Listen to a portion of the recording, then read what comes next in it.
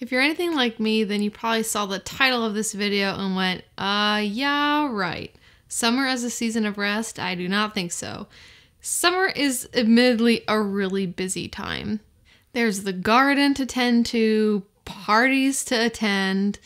I totally hear you. But there's also another side of summer, and that's the side I want to talk about today. I'm Asia Suler of One Willow Apothecaries, and these are the 3 herbs that can help you to find and create a summer of rest.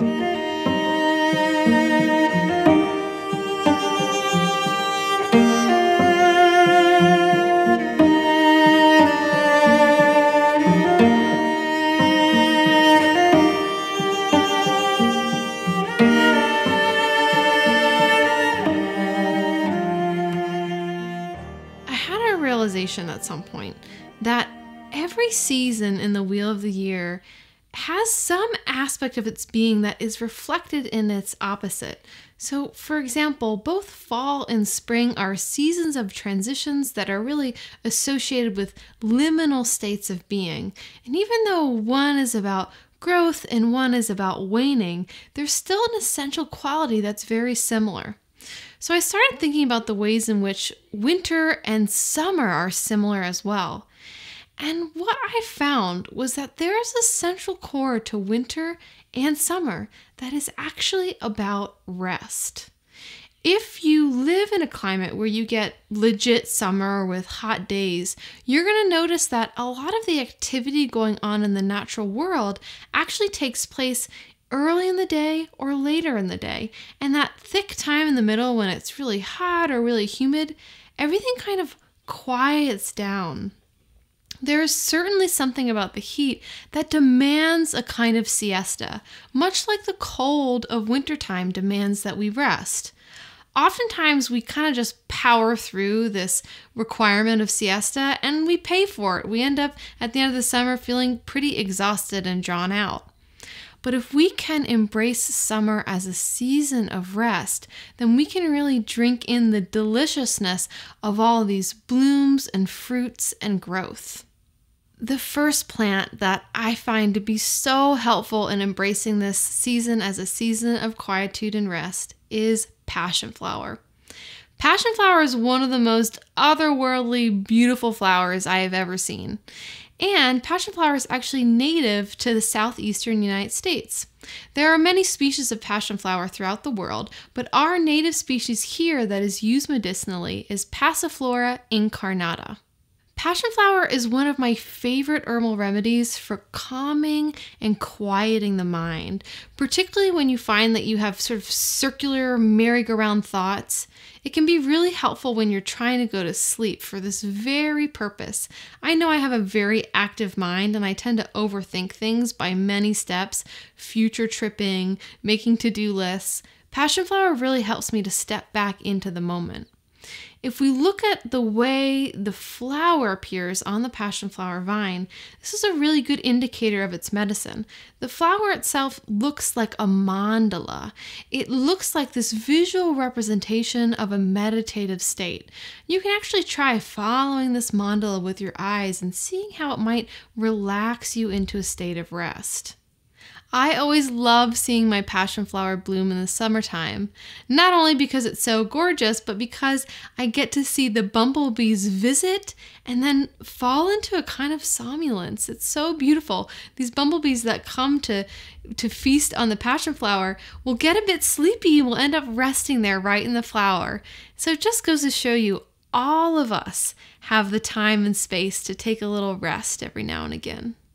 One of my favorite ways to work with passion flower in the summertime is to just clip the blooms and put them in my water jar for the day. It's a really gentle way to be imbibing the medicine. You can also work with passion flower in a tincture, a tea, or as a flower essence. Passion flower is a really safe herb and one that is indicated for children as well as the elderly. If you want to learn more about passion flower, you can check out in the links below. I have a link to a blog piece that I wrote all about the medicine of passion flower and summertime. The second herb is lemon balm. The scientific name for lemon balm is Melissa officinalis, Melissa being the Greek word for bee because honeybees are so attracted to this bright and zesty herb. Lemon balm is one of my favorite herbs, not only to reduce anxiety, but also to lift depression. If you ever listen to any Lana Del Rey, then you might know that there is such a thing called summertime sadness. It can happen that in the heat of summer, in the midst of all this growth, we start to feel a little inward. We start to feel a little stuck, maybe even a little disappointed. And lemon balm is one of my favorite herbs for lifting us out of states of heaviness and depression. And it seems counterintuitive, but sometimes when we're experiencing slightly depressed states of being, we're actually having a hard time really enjoying our relaxation. We feel like we're kind of stuck or stagnated. You know, real good siestas are not a feeling of being weighted down. Good siestas are a feeling of really enjoying one's repose. So lemon balm can help lift and elevate our mood while at the same time helping us relax. It's a slight sedative. It's an anti-anxiety herb. It can really just help us to relish that moment.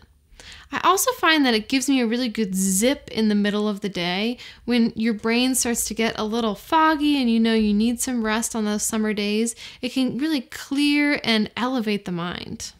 Lemon balm is another one that's really safe for children, and I really like to actually use it in some foods like pestos. It makes a really good, yummy pesto when you mix it with basil. One contraindication for lemon balm is if you have any hypothyroidism. That's something you're going to want to look into. But overall, lemon balm is just one of the most delicious culinary and medicinal herbs to incorporate into your summertime repose.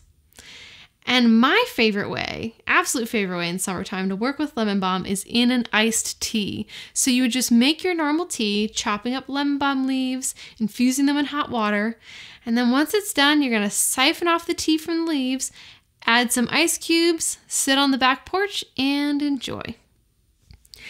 The last plant is hibiscus.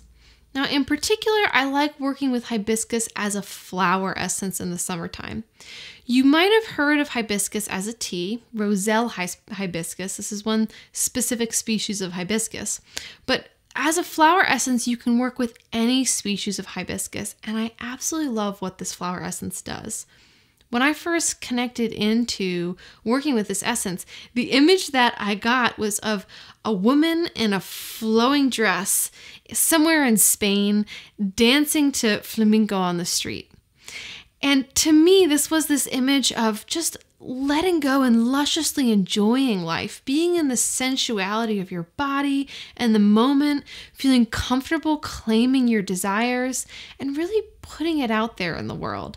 Hibiscus really hones our senses. It helps us to feel comfortable with our sensuality and at the same time to feel empowered to know that we deserve it. We deserve a glass of rosé in the middle of the day. We deserve to put our feet up before dinner. Hibiscus flower essence invokes this deep lust for life. And if I were to say one thing that I love the most about all the energy that summer brings, it's this lustful, sensual, truly wondrous time of enjoying being in one's body.